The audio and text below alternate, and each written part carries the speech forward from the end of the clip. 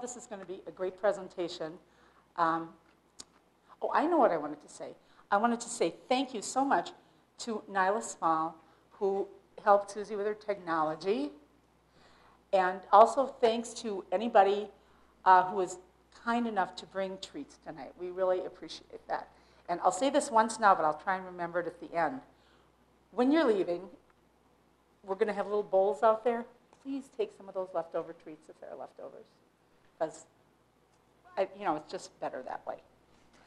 Okay, Susie, you can take it away.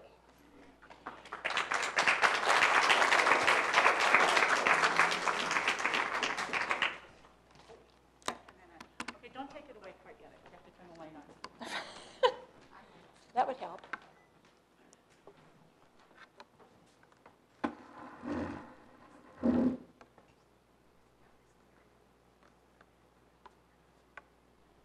Disadvantage to be able to see this.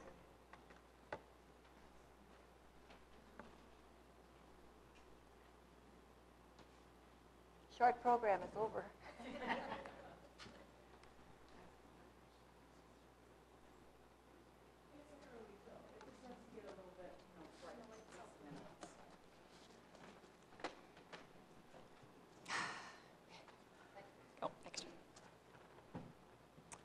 This is the early view of Bailey's Harbor. It was taken, I don't know the year, but it was just to give you an idea what Bailey's Harbor was like way back, because the story of the cemetery is going to start way back. Okay, my name is Susie Pyle Baldry, and I'm here to talk about the history of the town of Bailey's Harbor. It's located in Highway EE about a mile from here, and it's on the corner of E and F. And by the way, the trees that you're going to go by as you go out there were planted by my great-great-grandfather, Carl Pyle. The Pyles owned that whole corner. They owned it on both sides, F and EE, where they built their farm after immigrating here from Germany. And the original farm was on Highway F, but it's gone. But across the street stands the White House that Bobby Schultz, one of our town board members, still lives in. I am the daughter of a gravedigger. It seems cemeteries run in our family. My great-grandfather, Carl Pyle, was a town sexton in 1894, and in the 1920s, my grandfather, Otto Pyle, became a sexton. His wife, Hedwig, felt she was a cemetery caregiver. Grandpa Otto would also often say to Grandma, "You never have time to stay home and take care of our 10 children, but you always have time to deliver other people's babies and tend the cemetery." My dad, Rolly Pyle. He started digging graves when he was 13 years old, and he continued until he was 84. My brother Lauren helped my dad dig graves, and when I married my husband Gene, he helped. When Lauren had a son Kevin, he helped, and when I had a son Jason, he helped. When my dad retired, he sold his business to his grandson Kevin Pyle.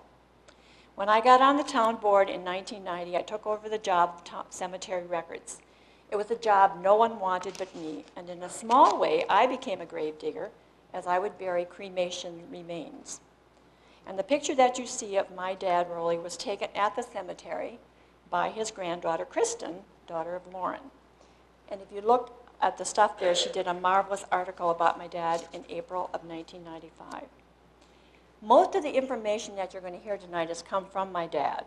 Some of it may be jaded, some of it may have changed a little bit when a story is told. We all know things change just a bit. He started at 13, and at 15, he had his own business of digging graves. His first job was for his uncle Gus Heinrich from Milwaukee, and he charged him $10.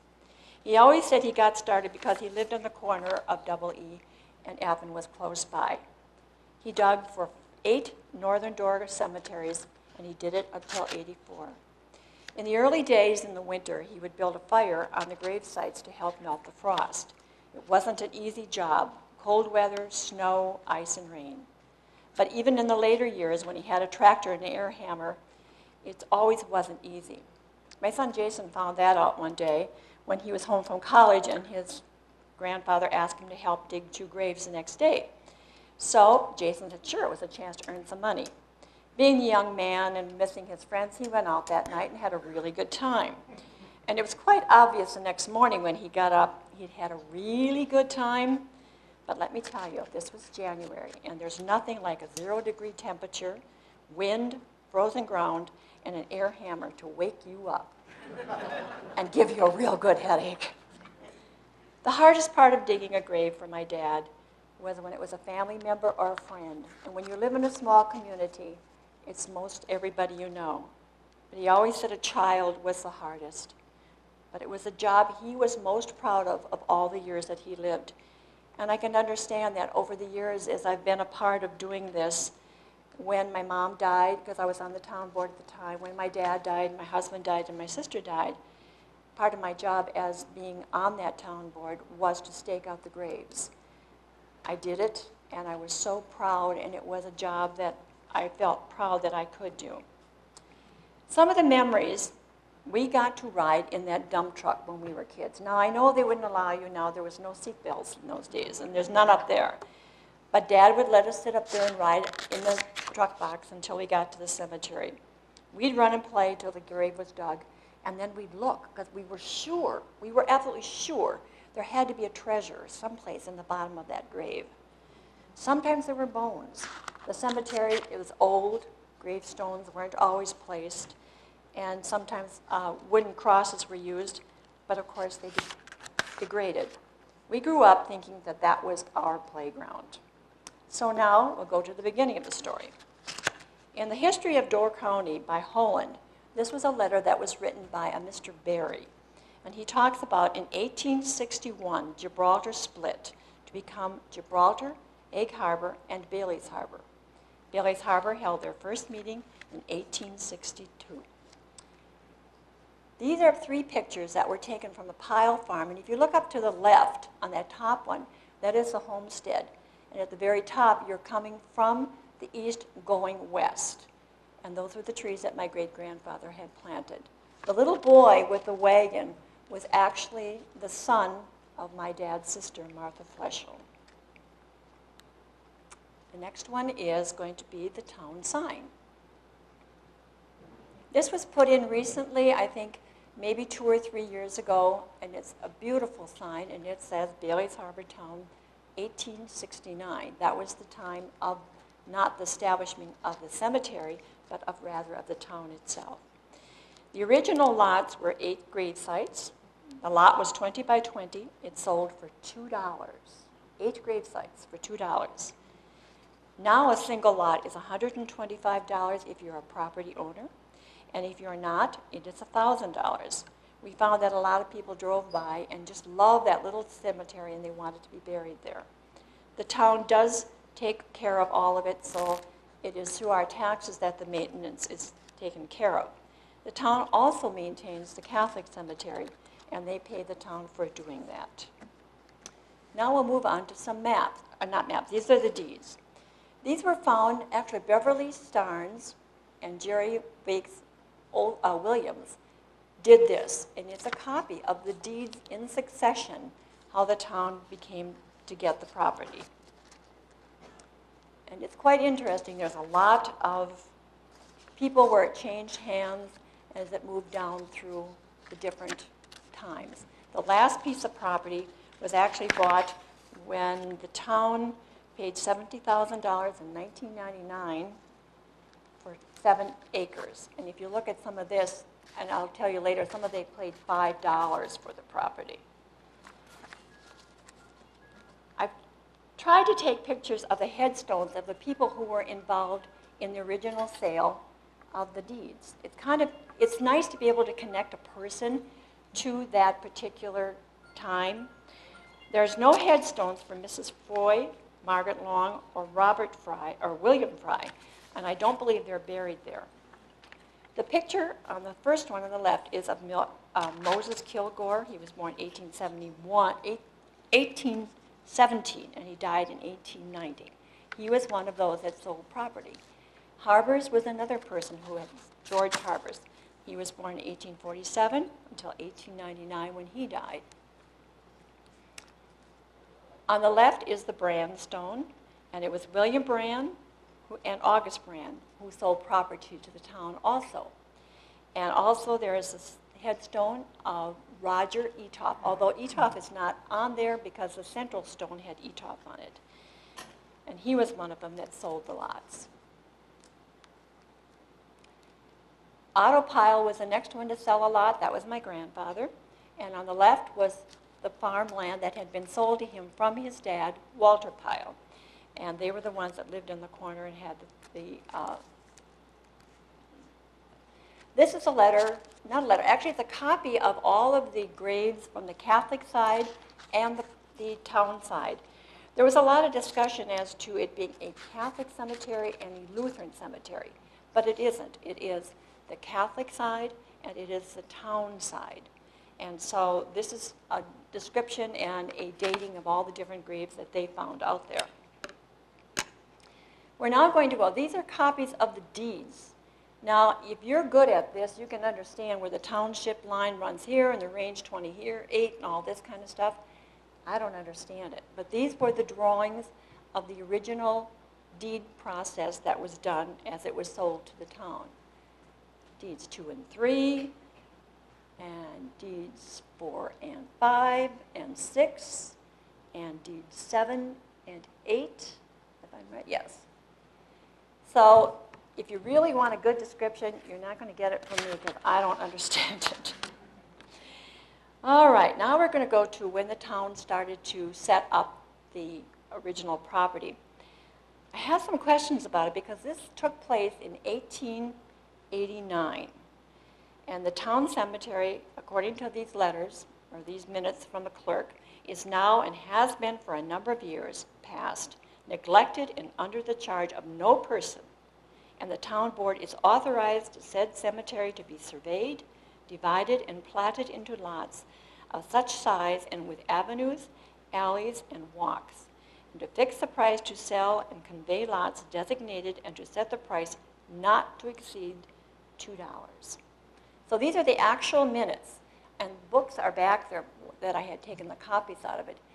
When I was holding these books, it was amazing. This book is from 1889. Think about that. That's old. That's old. And also, the next on the second page, they went to the cemetery, they reviewed the land, purchased it from Roger Etoff, and they paid $15 for that new additional piece. On April 18th, the board decided to build a barbed wire fence around the cemetery because there had been so many complaints about the cows getting loose, getting in, tearing up the flowers, eating up the grass, and so that's what they decided to do. They met at the cemetery on the 22nd day of April for the purpose of letting the job to build the fence. Henry Starr bid $68.25, and a Matt Ruskar billed $23 to clean, grade, and take care of the whole addition.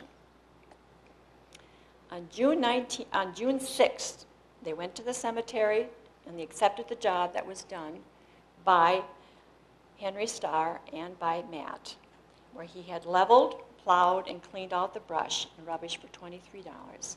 They staked out the graves and they began numbering them 1 to 110, beginning in the northwest corner.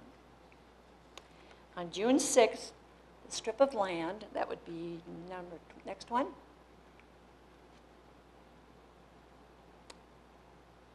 next one. And let's see, next one also. Okay, this is, they're talking about, again, about the, continued about the cemetery. Okay. All right, this was actually the paper when they sat down and drew up the description of the cemetery. And as you can see, they have the lots that are occupied and by who bought them and whether they're vacant and whether they're paid for. And And as you read the names, it's amazing. Having been a part of the town board and you seeing this and seeing the cemetery, all these names, our history is just so amazing that their history, that they've done that. Okay. Let's see, where are we at? The next, and that is the third page. There's actually 3 pages of that. Out here after the meeting, you can look at it and see how it was done. I find some of my family was in there. This is the way they drew it up. Across the top, it says a Lamont Road and a Polander Road. I have no idea. I've looked, I've tried to find information as to what that refers to, but I don't know. But this was not unlike the maps I got when I got on the board. It was a piece of tag board about this big. Both sections, A and B, were drawn on there. The squares were approximately an inch square. Within that was drawn 8 grave sites, and the name was written on that. And that was what we had as a town record. It wasn't pretty, believe me. So, and this was another addition that was added to it. And again, you can see where it has alley and it says Piles Addition, and that was added on too. Again, I'm not sure where that came from, but it's hard to find. This is a picture of 3 graves, and they're from the Fight for Children. In 1889, there was a massive diphtheria epidemic that ran through Bailey's Harbor, as well as the rest of the county. There were 3 children of that family. There was Minnie, Mary, Anna. Minnie, Mary, and Anna. 3 of your children to lose them by diphtheria. And there was a lot more of them.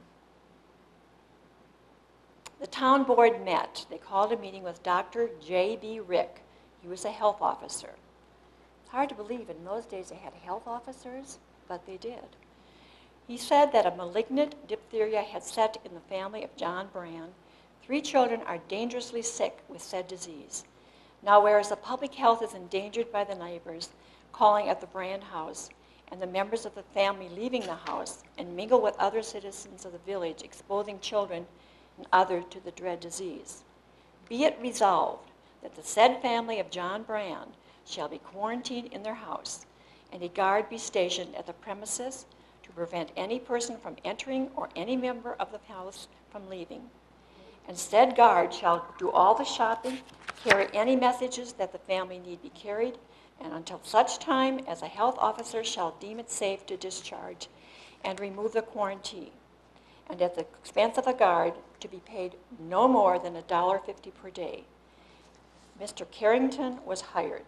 That $1 a day was to be paid from what the town had at that time, was called the Poor Fund. On the 28th, on November 11th, J.E. Stephen, W. McCullough, August Brand, James McCardle, and Dr. Rick signed this article. And it was a notice that went out. And it said, 2 or more guards should be appointed to prevent persons residing in the house where diphtheria exists from associating with other persons, and also to prevent them from leaving their own premises, and also restrict dogs from running at large. Authorized to procure as many nurses as necessary, if possible to do so with ordinary means. They were to post 5 notices in 5 public places. The guards would be instructed to report all violations of the above ordinance to the health officer. Rules will be enforced until the penalty of the law, until further notice. There were many deaths. Mary Brand, who was 3, Paul Brand, who was 7, Louis Jorns, who was 12, and it lists James Kilgore, but he was 29, so I don't know if he just happened to die that year, or if indeed he could have had diphtheria also. Lorenzo Leohart was 12, Carl Pyle was 7, Ora Luella Schreiber was a baby, and it does no time frame as far as birth and death. Victor Jacobson, and I'm not sure about that, if it's Jacobson or Jackson. He was a year old. And Emma Atoff was, we don't know this either because it's dated of 1890, but because the epidemic took place in November, it could have carried through into the next year. Door County has death records that say there was a Willie, Rosanna, and Michael Shea that also died in 1899. There's no cemetery records. This was in the Advocate. There's no headstones. My thought is maybe they were planted in the potter's field. They were the stepchildren of John and Ellen Brand. Ellen had had the children before she married John. Also, there was an article in the Independent on November 29th from Dr. Rick, who said, the cause is not known. Maybe somebody brought by somebody who had attended a public entertainment, which was given a few days previous to the outbreak. One of the medicines that was proven most effective had been a combination of old potash and iron, and it was sometimes mixed with whiskey, that it was easier to get down and to gargle with. I don't know if they've changed that, but it doesn't sound very good. In May, there was another article in the Advocate of the following year, May of 1890, and it was the Advocate. And it said, in Bailey's Harbor, the community is holding a memorial to the 16 youngsters aged 1 to 13 who died of diphtheria and were deprived of a public burial. The disease has broken out in Liberty Grove, but no deaths have been reported there as of yet. So that was not a good time. This was a way that the town recorded births and deaths in their cemeteries. And I think I've got Nyla's notes, and I'm going to get mine from her. So hang on a second, Nyla. I want to change with you.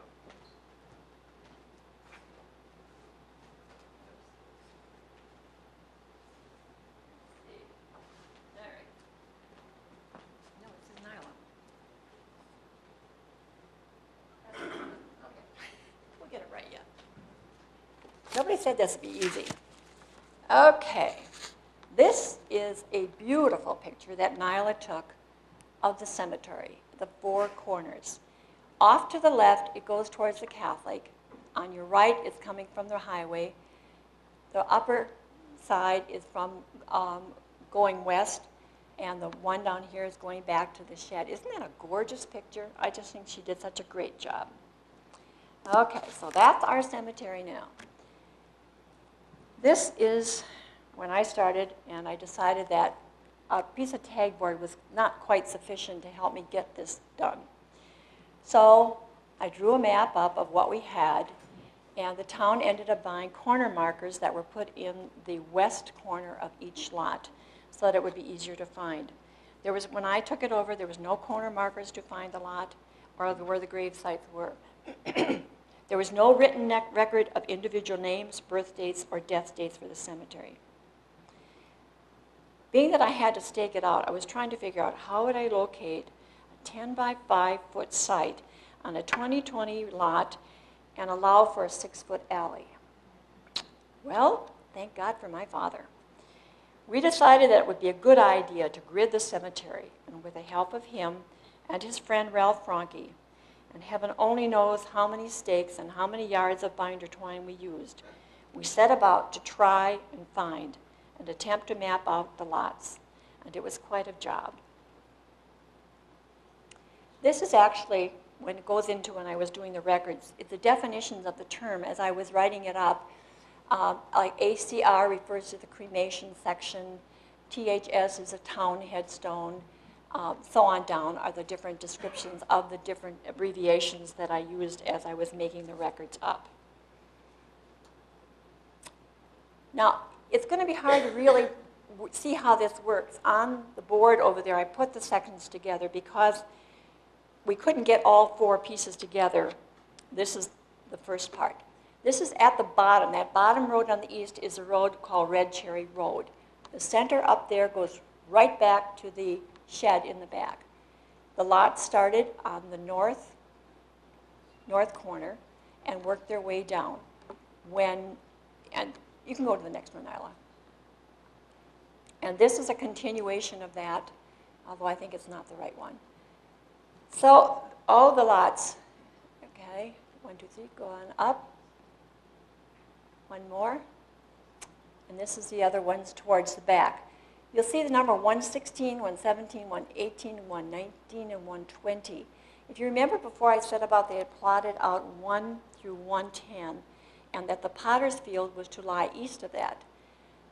I don't know where that got lost or why that was done, but it ended up that they did sell the lots farther up. And that little triangle across the top became our cremation section. It wasn't big enough to really put in a 5 by 10 lot. So we marked it off and put it lots that were 5 by 5, which would allow for a headstone. But certainly they didn't need that.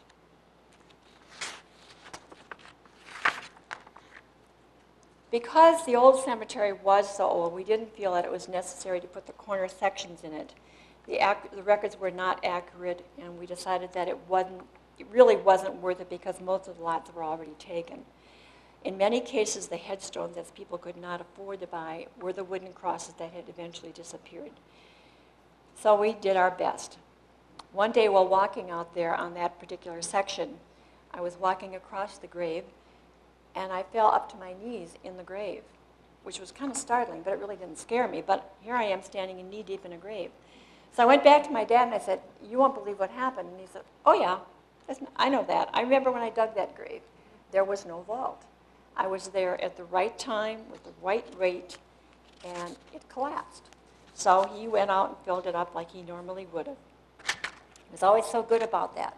He would go back, and 2 or 3 weeks after he had dug the grave, he made sure to fill it up because the ground would settle, and he would have to fill in around it because there was nothing worse than a casket that was sticking out of the ground. It was really, really, really hard.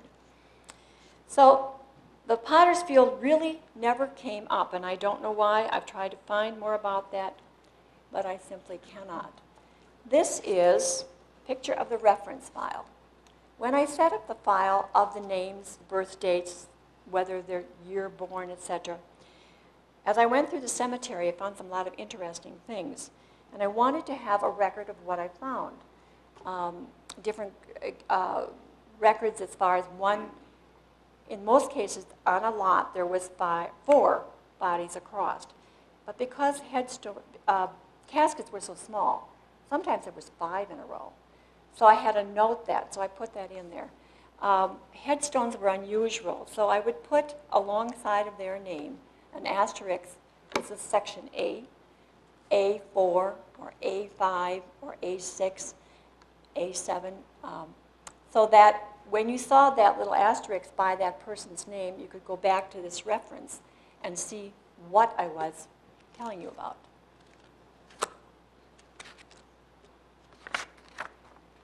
That's another part of the cemetery that from the back. No, I'm sorry, this is now section B. All right, now we're getting into the newer section. That was fairly accurate, even though it was on a piece of tagboard, it was fairly accurate. So having done the section A, we gridded out section B. And we put the markers in the corners as we finished. There are the alleys that run north and south, and that's the way they do, are 6 feet wide. They were done that way because in those days it was all hand digging, and they did not want anyone to stand on a grave to dig somebody else's grave. And it's amazing the respect that was shown at that time. Part of my job in being in town, being in charge of the cemetery, was to stake out the grave sites all year round. So the stakes were nice to find and nice to know were there. I would take a piece of rod and drive it by each stake. When there is 3 feet of snow on the ground and the wind is blowing and it's cold, it's not easy to even find the metal stake, but at least it gave you some guide to go by. And I remember my dad saying so often when I would be out staking out the gravesite, he'd say, "Susie, square up those corners. It's got to be done right." And I remember when I did the graves for our family, thinking, "Yes, Dad, I'm squaring up the corners." One time he was asked about, a lady said to him, "Well, why aren't there more trees on the cemetery?"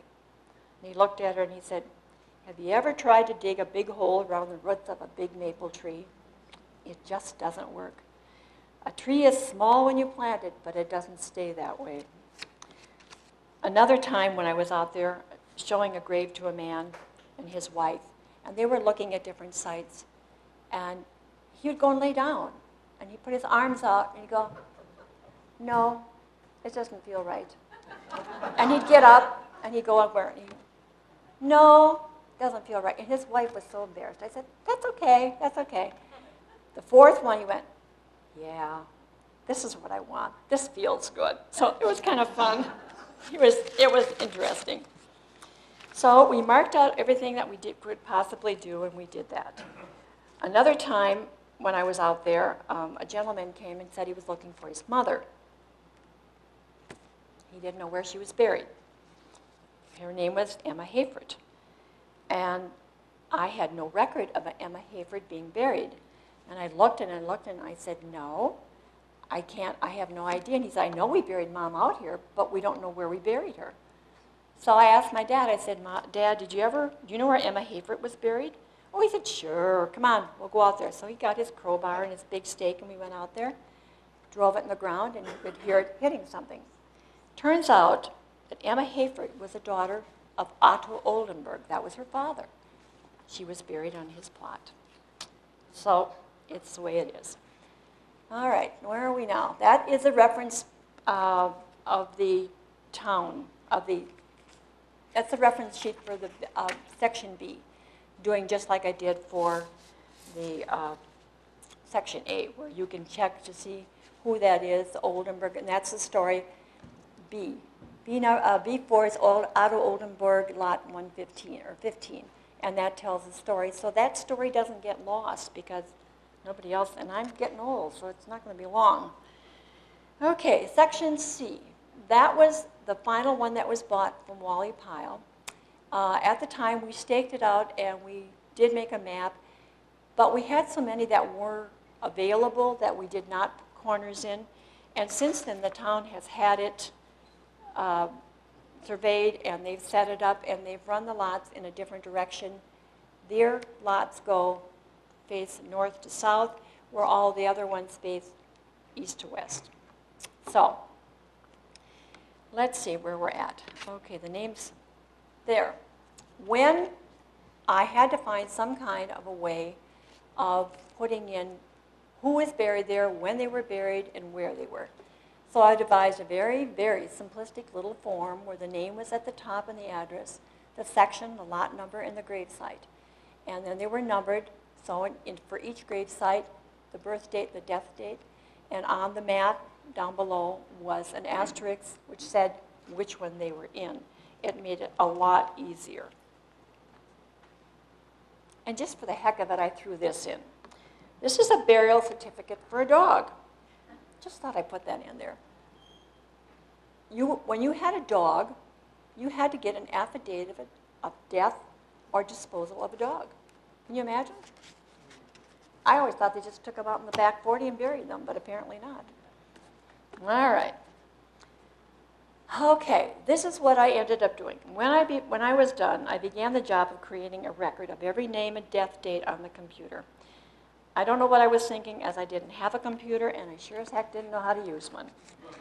But I bought one, and I began a basic form for the information, and it took me forever to set it up. And finally, I began to enter the information, name after name, date, birth date, etc. And I was tired at the end of the day.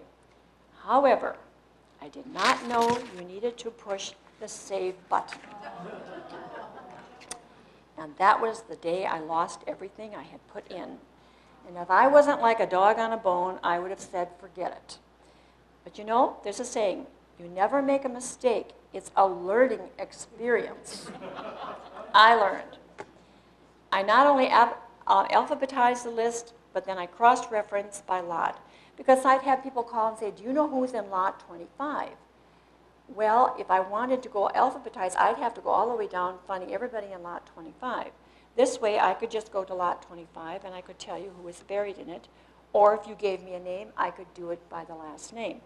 And that worked out really quite well. I'm sure nowadays there's a lot better ways to doing it, but that was as basic as it could get, and that was the best I could do. But it did allow me to see how many grave sites were used and which ones. This is the entrance to our cemetery as you're going due east off of Double E. At the time those pillars were put in, there was actually 4. There was 2 on each side. There was a fence between, and there were gates that allowed people to enter because at that time it was fenced in. And it was a beautiful, beautiful work. And it was done by Olin Hansen. He was, let's see, where am I? Okay. Olin Hansen was from Sweden, and he was a mason. He built the pillars. His wife actually belonged to the Women's Club, and in 1913, the Women's Club took the responsibility for the cemetery upkeep. And for those of us who lived in Bailey's Harbor, he was the father of Evan Hansen, who lived in the house on Docks Hill.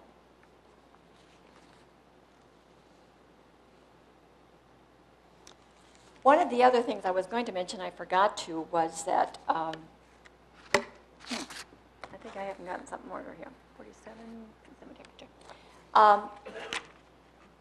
there was always comments as to, somebody said, why are we facing east and west? Why do most cemeteries face east and west? So I looked it up. According to Google, earlier settlers had feet pointed towards the west and the head towards the east. I think it's Bible, ready to rise up and face the new day when the trumpet shall sound and the dead shall be raised. It's not a given. A lot of cemeteries don't have that, but a lot of them do. And in the year 2000, many of the headstones had to be redone because the first two letters were put on when they put the headstone out. The birth date and the death date. They used the first two numbers, and it was 1900. I guess nobody ever thought we're going to live beyond 1900. So a number of stones had to be changed at that time. These are kids at the cemetery. One of them is Lynn's mom, Adeline. And that's Lynn on the bottom one on the left. That's my sister Diane in the middle, and that's Lynn's brother Lee. We thought nothing of going out there on our own, just playing around. And you can see the shed at the back. Cemeteries were a great place to be. There was no fear of a cemetery. It was a place where Grandma was, where Grandpa was, where Auntie so-and-so. There wasn't any disconnect. We just went out there and celebrated, playing around in the cemetery. These are two pictures of an amazing bower of flowers. It's taken on the Catholic cemetery. The young man standing there is Kenny Pyle, who is the son of Walter Pyle. But I was just so fascinated by the amount of flowers and how huge it was. In those days, that was a lot of money for those kind of flowers. Lilies were one of the best ones that they ever used. On the left-hand side, that large building, it was the brand store. That's where the cornerstone is now. They sold caskets from the back of their back room. And my mom always used to say, we remember sneaking around, peeking in to see the caskets. It was just so scary. Don't you wonder what that kind of car that is?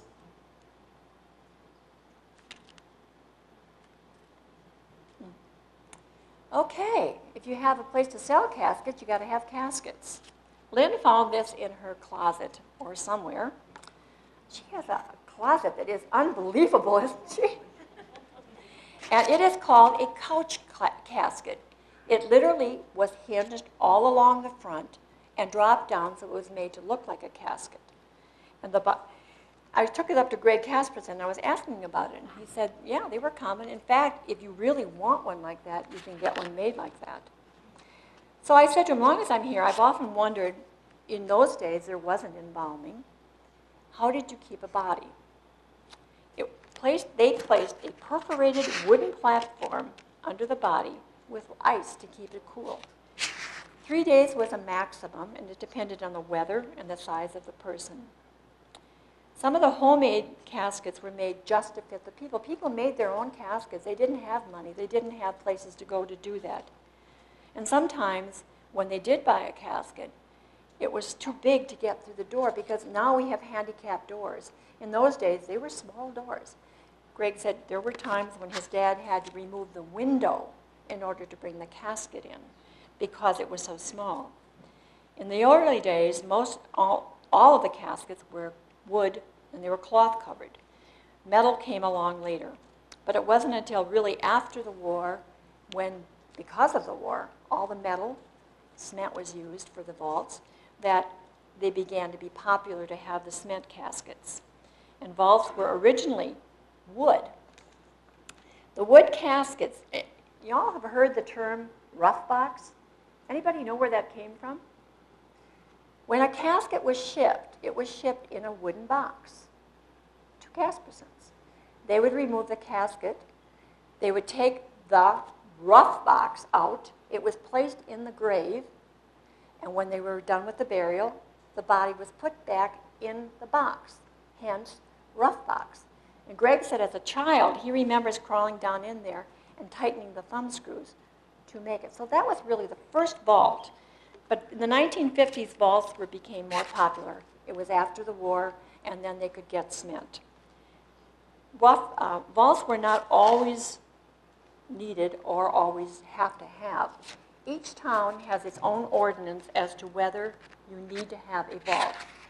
Bailey's Harbor does have one, but a lot of places don't. Another question, do you have to be embalmed?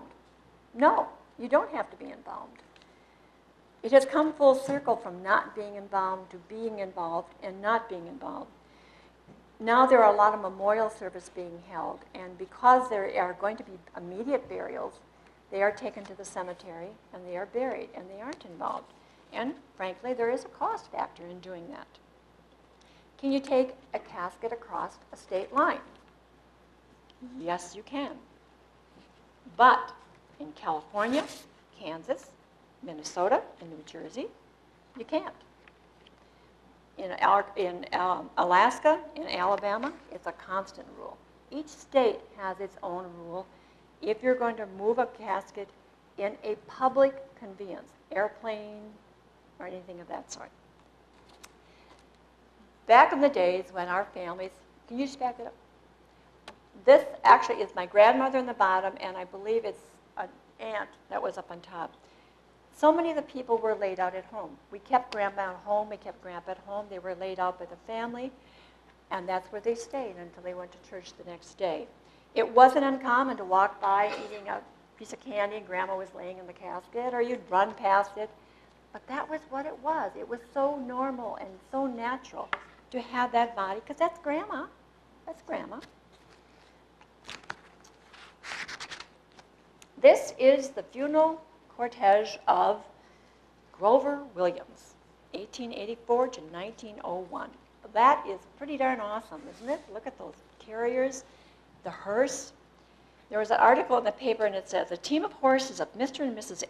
Andrew Bryan were frightened, and they ran, tipping over and throwing them out of their carriage. They weren't hurt. The team capsized 2 other rigs that day, throwing them out, and Mr. Hogan was seriously hurt. That's his headstone. I'm trying to, when we have stories, have a headstone that goes with the story. Now, I know a lot of people remember this one. This was Emery Oldenburg, formerly known as Dynamite. He was a horseman. He traveled all over getting horses. He raised horses. When he died, it was most fitting that he be drawn by a horse carriage. And I believe it was Berlin Keto who hired the man to bring up, and probably he still has those carriages? Yes. And he still does that. And this is at our cemetery, and he was brought there, as they did many, many years ago. And when you think back, how did they get bodies to their graves? I'm sure they were probably sometimes just put on the back of a wagon when there wasn't a carriage around to do that. These were some that Nyla, this one on the bottom is at the museum in Sturgeon Bay, and that's a picture of another one. Aren't they beautiful? The workmanship in that is just absolutely amazing. And this, of course, is Clyde and Myla Casperson. Although the sign says undertaker and funeral director, and also a licensed embalmer. This is interesting because although you could have a funeral home, you didn't have to have an embalmer. If you wanted an embalmer, you had to hire one, and they had to have a license. That has, of course, since changed, and that's required. That sign says Edwin, but it is actually, and that was the funeral director. He started it in 1920, and Myla and Casperson are standing there with, Clyde are standing with great pride of their new ambulance. it's funny when I talk to my kids about paramedics and we have all these ambulances pick us up in accidents. We didn't have those when I was growing up. One of the guys we graduated from high school was in a very, very serious accident. He died. The only thing they had to take him to the hospital was Clyde and the hearse. And Clyde did that for many, many people. And they went, no first aid, no paramedics, nobody. It was a friend went with Clyde, and they went to the hospital. You wonder how many people might have been able to be survived had they had that. And this is the shed. It's at the back. Originally, the shed was up in front. I've tried to figure out where it would have been, near the pillars or whereabouts on the cemetery up front it would have been, but going through the records, there was nothing that would indicate just where it is. And it was moved in 1925 to the back. The town board was meeting on June 26th. The meeting was being held. Someone came to the meeting and they were notified that a corpse was found in the tool shed at the cemetery. The board went there. They found Otto Bitson of Kewanee had committed suicide by firearms. They are really descriptive. Placing himself in a wheelbarrow and placing the revolver, which was found there, on the right side of his head, the bullet passing from the right ear to the left eye. The chairman ordered the guard to be posted until the body was taken away. Very descriptive. And there was a marvelous article in the paper about how he was going to be married to Marion Hickey, and the day that he committed suicide was the day of their wedding. Apparently he had had problems before that, and it was difficult for him, and he tried to commit suicide before that. But one of the things they said was, death out with Cupid was one of the headlines, which was kind of interesting. This was another headstone that I found out there that I found very interesting. It said, Augusta Ray shot in Lincoln Park. That was on her headstone. This is an article that was found, and it talks about on a Thursday night on November 8th, this man was walking east about 100 yards from Clark Street when he saw a man and a woman walking north. They were talking in loud tones, and once the woman said, "Oh, Carl, don't do that." A few moments later, she screamed twice, and then I heard a report and saw a flash. The woman fell, rolled over, screamed twice, and about 10 seconds later, I remember there was another report, and the man fell. Both lay still as I ran up to where they lay, and when I got there, a policeman also arrived, along with a number of other people. In the crowd was a man who said he knew the murderer, and he used to work with them, and the man must be crazy. She had rejected him, and this was her boyfriend that she had turned down. And he shot her and then shot himself. This is a picture of him, and that's a picture of her headstone where it says, shot in Lincoln Park. And again, that was what I used in the reference, that little asterisk you could go to see and read that story.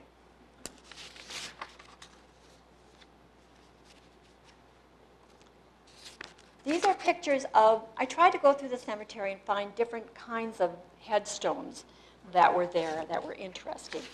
That there's so many different kinds, and they've changed over the years as to the way they look and what they use. And I'm going to tell you. There are so many different kinds of headstones. Granite, originally, Greg said, came from New England. And now a lot of granite comes out of China. The reason being that they take the uncut granite and they use it as a ballast when they come back with an empty ship. Wausau used to have a milling area where you could buy stone from, but it no longer does.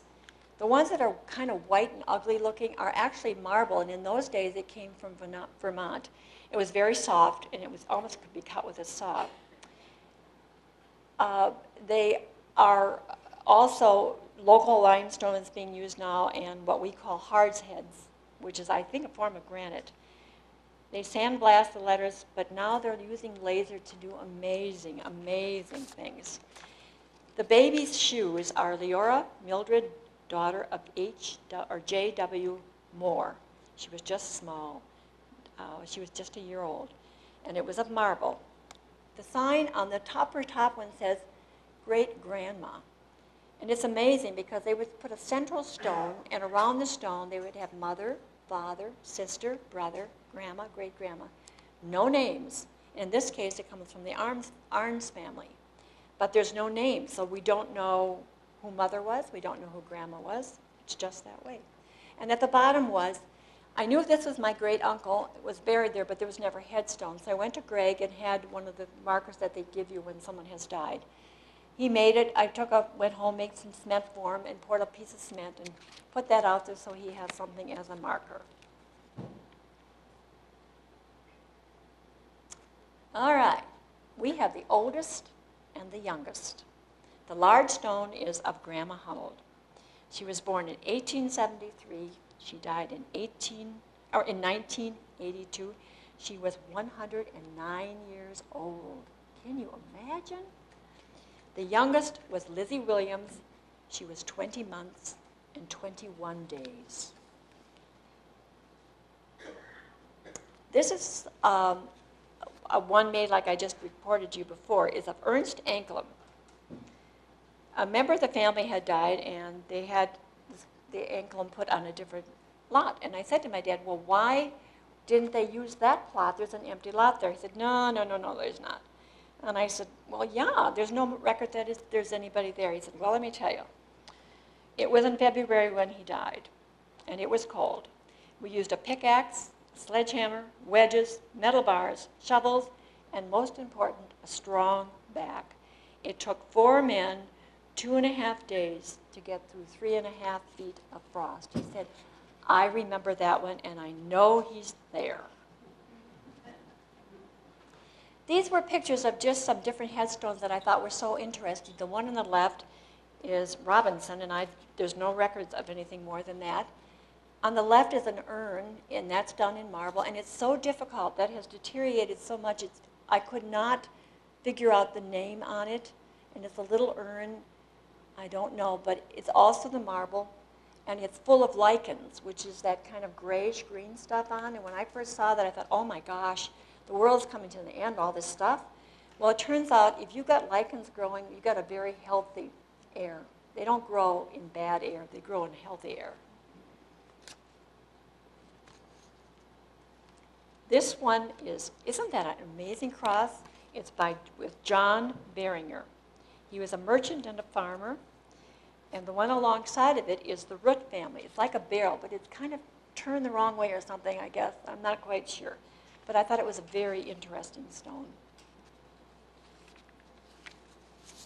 The tuft one. As I said before, there would be a central stone of tuft, and then all the way around you can see the different stones. In this case, they put names on them so that you could see how that was. And incidentally, don't tell anybody, but that was one of our favorite stones to sit on. It was shiny, it was tall, it was absolutely great. And then there's Randy Pluff's. How many of us have gone past a cemetery and looked at it and seen all the memorabilia that's been left there? And I don't know about you, but sometimes I thought, it really doesn't look too nice. It's kind of junky, because I grew up with putting flowers in the summertime and wreaths on in the wintertime. We didn't put memorabilia out there. We just didn't. And thought, really? And I must say, as I stood in front of that bench and I saw the things out there, I had an epiphany. I really did. Of all the times I've been at that cemetery and spent time out there, I looked at that, and I looked at that balls that were put there. And I thought, you know what? Those are love. That is love. Those are memorabilia. Those are moments of love. That family expresses that every time they go out there. So whenever I go past a cemetery and I see a bottle of beer, or I see who knows what, a golf club or a balloon, a whirligig, it won't be junk to me anymore. Each individual item will be a piece of love that somebody is sharing for the person that they lost. And you know what? I thought, how great that is, because in the time my growing up, that was a good place to go. We went where Grandma and Grandpa were, because that's what you did. And it was family. And then there came a time where you buried people, and that was it. And you walked away, and you moved on. And it's come full circle. And that headstone, that bench, tells you it's come full circle. They're not afraid of a cemetery. They're not scared. They go out there and they sit by their dad and they talk to him and they love him and they cry for him like we all do for people that we love. So next time you go past a cemetery, just look. These are natural stones. The top two are just stones that were found out in the fields. One on the left is my sister's. We had a brass plaque put on that. And the other one is the Vistes. It has the name done, and then it has the stainless steel below. And the one below that is my great-great aunt. Lynn, what is it? Great-great-grandmother. Great-great-grandmother. All right. It was my grandmother's grandmother. It is porcelain, and it came from Germany. And what did we say, 100? 100 years this month that was put out there. It was sent from Germany. It is beautiful. It's a Bible. It's amazing that it has lasted as well as it has for all these years. Interestingly, that one says baby Elizabeth Stearns, Easter. It doesn't give an age. I'm assuming it might have been a very small baby, and it probably died maybe as a very young one. This other one I found interesting, erected to George Apple by L. and J. Weiss, 1886 to 1924. I don't know why they put their names on there, but they did. Now, this is one I find interesting. The oldest grave site says Lydia Darius Griffin, 1823 to 1852. But our cemetery wasn't drawn up until 1889, so I don't quite understand that. I don't know. Phoebe Erickson, I don't know if anybody have ever read children's books. She is from North Bay originally. She moved out east. She did a great many illustrations for a lot of the golden books that we see, Black Penny being one of them. There's a number of them that are in the library if you ever want to go and look at them. I think the first picture that was ever put on a cemetery was a cemetery stone was this one. And I don't know about you, but I look at that and it seems to me there's a bullet hole that was shot at the picture. I hope not, but it kind of looks like that. But that was one of the old ones. Beautiful cemetery. Griffith, he says on there, tally ho. On the left hand, and below that is the Faust one. That's on the Catholic one. But that's all lasered in. The picture is actually lasered into the stone. It is beautiful. You have to go out there. And the one that says Gordon actually came from the beach, from the Gordon Lodge, when Curly and Phil died. And they took it, had it cut in half, and put it as their headstone. A lot of lifting on that one. And this is a pump that's out there. And it works. It still works. You got to pump, boy. You got to make that thing beat before it finally comes up. And it says that the town records say that in 1927, it was put in in 1927. And the benches are placed here as well as through the town, giving in loving memory of whoever you would like to do. In this case, it's Louis Oldenburg, who was our town chairman for many, many years. And he's also related. Isn't that something? Everybody around here, we're all related. And this is the bell. I'll tell you a little story of it. When my husband died, my daughter told my grandchildren that Papa had died, and he was an angel. They were 5 and 6. And they argued with her, no, Mom, no, he can't be an angel. And she said, why? And they said, because we didn't hear a bell ring. We all know the story of A Wonderful Life. You are an angel when a bell rings. So my daughter got the bell out and she rang it. And so we had the bell mounted, put it at the cemetery. The day of the cemetery, we took it with us out there because we all know that when taps are played, you don't have to know who's being buried, but you hear taps and it goes right to your heart. So after they played taps at the funeral, we rang the bell. Bob, the vault man, of course I knew Bob like a personal friend, having been to the cemetery every time he came. And he said to me, I'll ring that damn bell. I'll ring the hell out of it, which he did. And it was a beautiful March day, and the sound was absolutely beautiful. And so we had the bell mounted and shared with everybody at the cemetery. There's so many people have said to me that they've gone out there and they've rang the bell. They don't have anybody buried there, but it just makes them feel good. They sit there, they look, and they ring the bell. one family member said to me, we go ring the bell because we know our sister's dying, and it makes us feel good to ring the bell. And I thought, wow, that's awesome. The sound of a bell is rung to welcome a birth, and it's there to toll a death. It can be a sad sound, and it can be a joyous sound. That's like a cemetery. It can be a sad place. It can be a joyous place. It's not a place to hide. It's not a place to fear, but rather a place where you can go and mourn the loss of your loved one. But you can also celebrate and rejoice in that life that you shared with them. That's the cemetery, and this is the sunset. And in ending this program, I truly invite you to visit our cemetery and ring the bell for someone you love. If you come in the morning, that sun rises slowly through the trees. And in the evening, sit and enjoy the sunset. And smile at its beauty, and remember the ones you loved with joy in your heart. And thank you.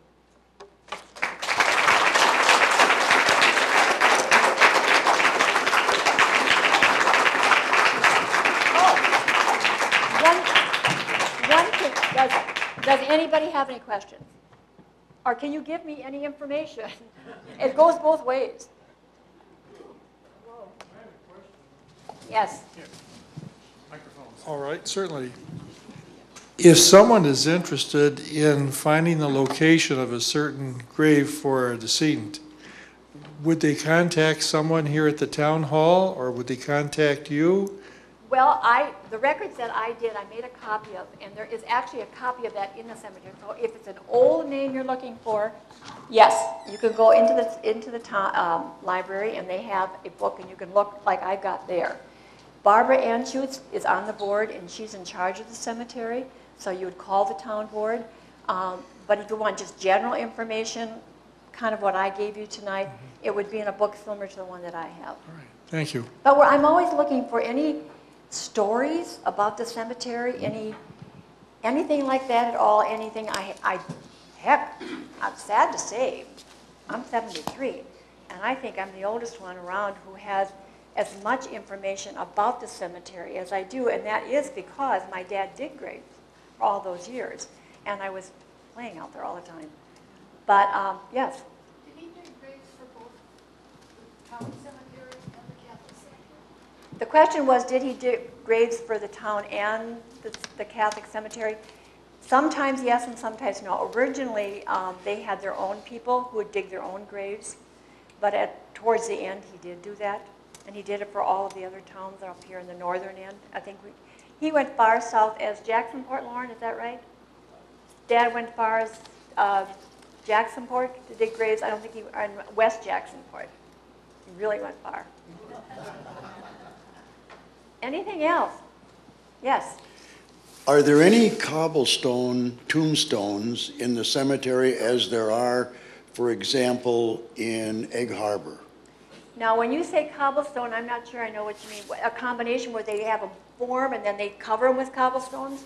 Well, I think that's the way most of them were probably done in the Egg Harbor Cemetery, but they're primarily, well, They're round small. or as nearly round as they could get, and most of them were water-washed cobbles, I think.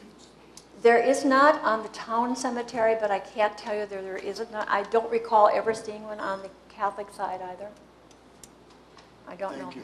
If you try to find out where the Catholic side ends and the town ends, if you stand on the west side and look back to the flagpole, that kind of is where the dividing line is.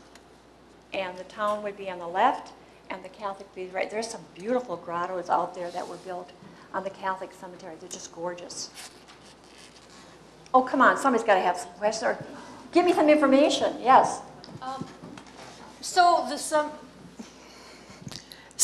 cemetery, that it started in 1889, but were they burying people there before that? Well, according to the headstones, I think maybe they, in fact, I think, looking through some of the records, and they're really hard. If you look at some of these books back here, these books are from 1889, amazing.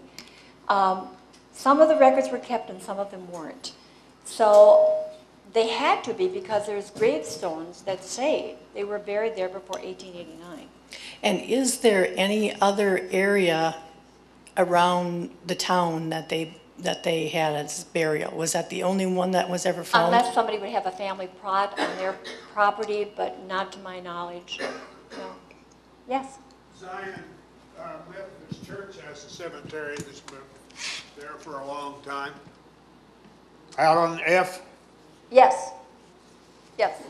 My grandparents are buried out there. No. That's a little cemetery, yeah. That's shifted back and forth from the ownership by the Gibraltar area, and then it was put over to the town of Bailey's Harbor, and then back out to the church now has the jurisdiction. Okay, I did not know that. Thank you. Susie, could some of those sites that were very early that you were puzzled about be disinterred from some other location? And that could explain the dates. Maybe they were disinterred when that cemetery was actually open, but they were buried earlier someplace else. I don't know. I don't know because there's, people were here in 1862. It was settled in 1862. Yeah, but it became a town according to this in 1861. I don't know if there was property there that they buried them from. It's a conundrum. I can't find a record. There's a lot of books that don't really clear it up. Jumbo, did you have something? Yeah, there's some grave sites that were out by Booze Point also. So Okay. a family was buried out there. Would there have been Right family down members? the road from the boat landing. Would that have been family members then? Yep, they were Okay. members of the Booze family. And that wasn't unusual where people had farms and they would plot off a small corner for their family. So that's not unusual. I was not aware of that. I wonder, is it legal to bury somebody in your backyard? Not nowadays. You can't do that in Bailey's I Harbor? don't think so. Why, are you And may I planning to just do it make a yet? suggestion to thinking of that. anybody? A lot of people say, I want to be cremated and my ashes thrown. And hey, that's awesome. I think you need to do what you need to do. But as you've seen with this program tonight, this is history. This is history. And if you don't have your name down in something solid, nobody's going to remember. Honestly. How many people are doing genealogy studies? And where do they go for information? The cemetery. So if you want cremation, God love you, do it. But buy a small plot, a small inexpensive stone, and put it out there so that generations to come will say, by God, she lived down there and she died down there. It's important. It is history. And you don't know that until you walk around there. Take an afternoon, take a sandwich, take a Coke, go out there, sit down, enjoy the sunsets, enjoy the morning, and just walk and enjoy. It is amazing, absolutely amazing. You'll love it. Anything else? Yes?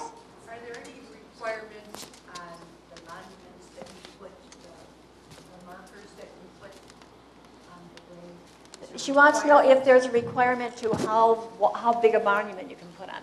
Well, I must say my Aunt Frida wanted a mausoleum, and she wanted it in glass so she could be seen into perpetuity. Didn't work out. The lot is 5 by 10. You can't go any wider than 5. And when I went out to stake, I also staked out the headstones. And it was always an interesting process because we had one man in particular who felt he could go out there and put a headstone anywhere he wanted, anytime. And it got to be such a nuisance. And when my father would dig graves, he'd come up there and he'd say, now, Rolly, you tell them that I sell headstones. And my dad said, we haven't even buried the people yet. I'm not going to tell them that. So I sent a letter through the town board to all of the local monument companies saying that you must give me 24 to 48 hours notice before you could put the headstone in, and I would mark it up. Well, this man didn't think it was necessary. He knocked on my door at 7 o'clock in the morning to tell me he had just set a headstone. I was ready to set his headstone. Well, he was the older partner. His son had the business now. So I called his son and I said, you know what? Either you control your father, or you're not going to be allowed to put headstones on our cemetery. We're trying to keep a record of where they go and how they go for digging processes for the next person that's being buried. Well, he says, you know how old people are. I said, that's not my problem. And from that point on, I got a phone call every time it was time to put a headstone down. But it's just common courtesy, and I'm sure they still continue to do that. Anything else? Yes? Have you done, or do you know of anyone local who has done any rubbings of some of the older gravestones that are harder to reach? Well, she asked about rubbings on the headstones. I have had to do that to get some of them off, and some of the ones that are done in marble are to the point where it's almost impossible. It's almost impossible because they've deteriorated. They're 100 years old, you know. So yeah, it's a nice thing. And if you're going to clean a headstone, my husband's it's just an old hard head. I use muriatic acid, cakes it, cleans it up just as nice as it can be, and a nice stiff brush. Anything else? Do you have to dilute that? Yes, with water, and then you rinse the water off. Yes, muriatic acid. Well, thank you for coming, and maybe I'll see you at the cemetery someday. Standing up.